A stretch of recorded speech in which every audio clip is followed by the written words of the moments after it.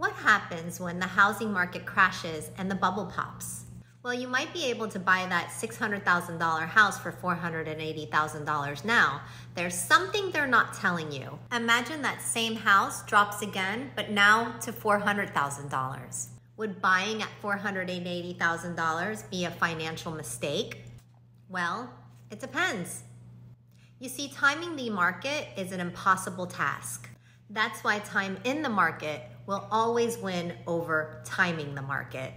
So base your decisions on long-term priorities, such as the quality of the neighborhood or the schools. Then consider the overall payment and how it aligns with your budget. Tag a friend who's trying to time the market.